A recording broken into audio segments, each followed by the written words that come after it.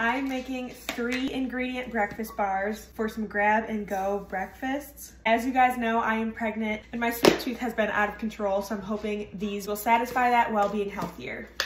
To a mixing bowl, you will add 2 cups of oats with 1 cup of peanut butter and some chocolate chips.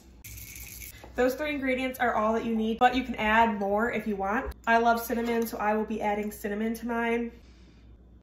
Also, in the spirit of trying to be healthier, I'm adding some chia seeds as well.